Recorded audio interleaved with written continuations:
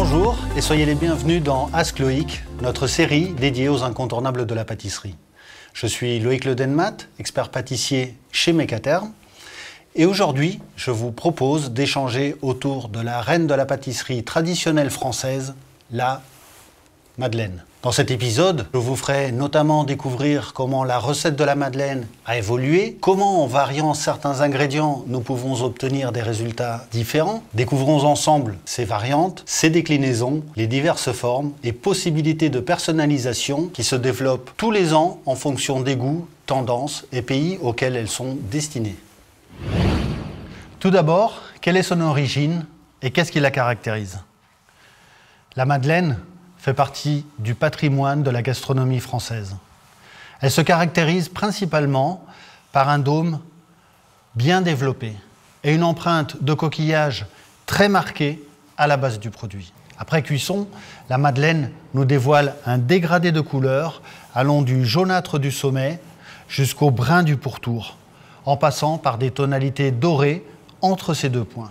Lors de la coupe, des cheminées devraient faire leur apparition à l'intérieur du produit. Et si nous avons la chance de la déguster à la sortie du four, on découvrira ce merveilleux contraste entre un pourtour croquant et le moelleux de la mie qui nous ramène à notre enfance.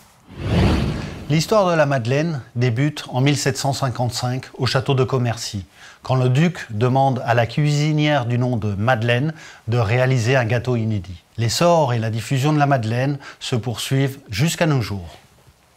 Mais au-delà de nos frontières, quand l'appellation Madeleine est évoquée, ce sont des produits lointains d'une pâtisserie allongée en forme de coquilles qui nous sont présentés. Par exemple, en Espagne, ce produit répond à l'appellation Madalena, mais se présente sous une forme complètement différente. De plus, il est cuit dans une caissette en papier. Les industriels français, de leur côté, ne sont pas restés figés au format classique de la Madeleine, en la déclinant, l'allongeant et la garnissant. Tout ceci dans le but de s'adapter aux demandes des consommateurs et tendances du marché. Reprenons ensemble les ingrédients nécessaires à la confection d'une Madeleine classique, qui sont farine, beurre, sucre et œufs, sans oublier les agents levants.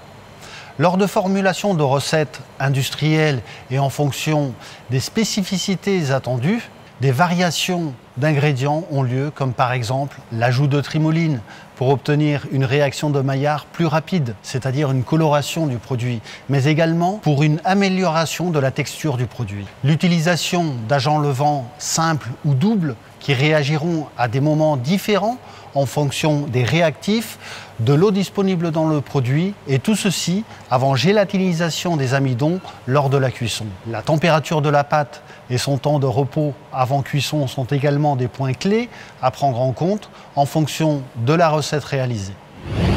Comme nous avons pu le voir, les choix que l'industriel effectuera au niveau des ingrédients impactera le produit final délivré au consommateur, mais pas uniquement. Je vous invite à découvrir la suite de l'épisode dédié à la Madeleine pour connaître comment le choix des équipements influence le résultat final pour l'obtention d'une Madeleine conforme à vos attentes. En attendant de vous retrouver dans un prochain épisode, je vous souhaite à toutes et à tous de douces et intenses aventures pâtissières.